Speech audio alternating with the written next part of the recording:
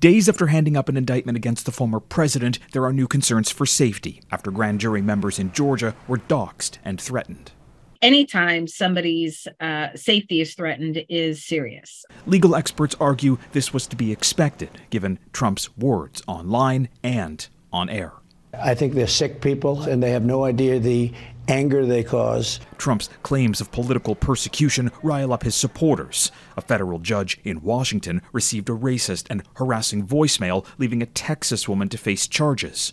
Now Trump's comments, taking aim at investigators and even witnesses, could jeopardize the former president's freedom ahead of his trial in Georgia.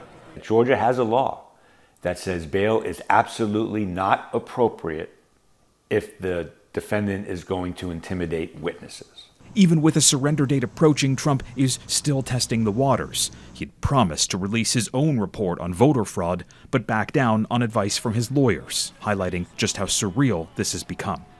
History doesn't have a lot to teach us because we're in a situation that we haven't been in before. With trials cluttering up the campaign calendar, Trump is pushing for delays. In the Washington case, his team is looking for a 2026 trial start date, saying they should get 2 years like investigators took. While in Georgia, it's a bid to move the case into the federal system. That person bears the burden of proof, however, to indicate how their actions were within their federal job duties. I think there is huge value in the case being heard by the citizens of the county that were most affected. Trump is also trying to find delays in the court of public opinion, reportedly pulling out of the upcoming Republican debate, avoiding questions on his indictments while trying to dodge consequences. Reggie Cicchini, Global News, Washington.